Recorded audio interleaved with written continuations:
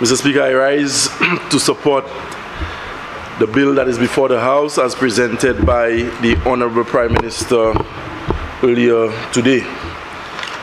But Mr. Speaker, it would be remiss of me to make a very short presentation on the bill without acknowledging the earlier contribution by the member for Vieux-Fort South. I think, Mr. Speaker, we were treated to a masterclass of a presentation by the member in supporting the bill as presented by the Prime Minister. But, Mr. Speaker, I will crave your indulgence briefly to place on the record my condolences to two families in my constituency who have lost loved ones, the Noel family in Olio and the Kelly family of Despin. And Mr. Speaker, I also want to join the member for Grosile in congratulating Julian Alfred for having represented her educational institution and by extension our country with distinction. Mr. Speaker, Superintendent of Police Burton de Turville is a constituent of mine, and I must also place on the record the condolences of the people of Dennery North to the de Turville family on the passing of the senior police officer. Mr. Speaker, today is historic in terms of the Parliament and also our country. Today we boldly transition from the Privy Council to the CCJ as the final appellate court for our people and our country. Mr. Speaker, I believe that taking this particular bill to the Parliament, or the amendment of the Constitution, is a profound expression of confidence in the homegrown legal talent that reside in our country and by extension the Caribbean. Mr. Speaker, there was a time in our history when people would frown on the quality coming out of the Caribbean, not because we were not matching up to what obtained elsewhere, but we had been made to believe that anything coming from us was inferior to what obtained elsewhere. And Mr. Speaker, thankfully today we are able to see the light for ourselves and tell our people as leaders that what emanates and what comes out of the Caribbean is comparable to what obtains anywhere else in the world, and the legal fraternity is not an exception. Mr. Speaker, many have criticized our administration for going the route of the CCJ. Mr. Speaker, the CCJ that we are presenting to the people today is not a jabbersack. We gave a commitment to the people of St. Lucia when we were on the campaign trail that we would have replaced the Privy Council with the CCJ as the final appellate court for our jurisdiction. Mr. Speaker, so this was not or is not a jabbersack. When the people of this country went to the polls, they knew what they were voting for. They knew they were voting for, among other things, the reinstatement of the one laptop per child program.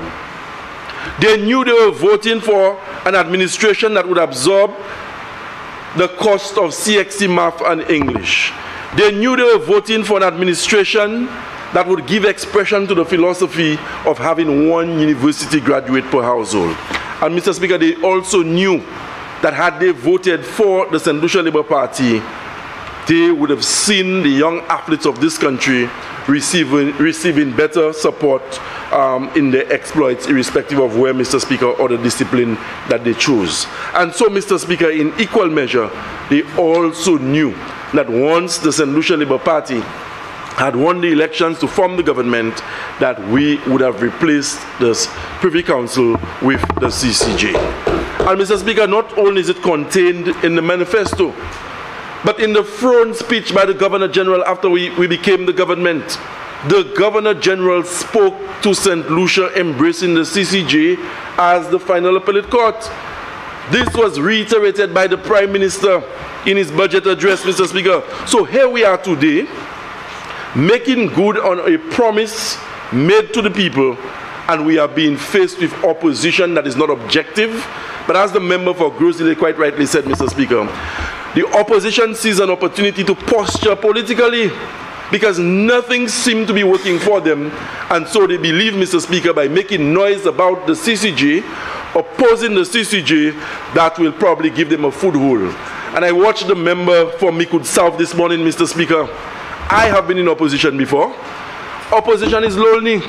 And when he looked to his left, Mr. Speaker, where he would have had some form of support, he noticed that there was nobody to cheer him on, and so he went off on a tangent. He tried to speak about crime. Mr. Speaker, he talked about bad governance. And Mr. Speaker, to make it worse, he even tried to provide or give advice to our government. The same man who want to lecture us on governance and good governance, Mr. Speaker, was Prime Minister for 5 years. He went beyond the customary 5 years, dragged us into a 6th year, presided just one head of expenditure constituency development program, in excess of $100 million, and he did not give a single project to the 6 of us who sat in opposition. And when he stood, Mr. Speaker, I looked at the member and I saw a portrait of desperation. I saw incoherence. I saw a man who did not know what he was talking about. But I'm sure, Mr. Speaker, during the life of this parliament, there will be other opportunities to speak about those things. And so I want to say, Mr. Speaker, that décision nous Japon comme gouvernement pour dire nous ka tirer ça en anglais, nous ka qui est Privy Council. Colère un monde tape koyo en de pièce chise et puis loi et qu'on aller devant magistrat et que nous pile ou envoyer question et qu'on aller dans l'autre level. Nous ka dit dernier level ko un monde ça a fait combat pour regarder si yo coupable et bien si yo tenir fair trial, c'est pour yo aller l'Angleterre en ça nous ka créer Privy Council.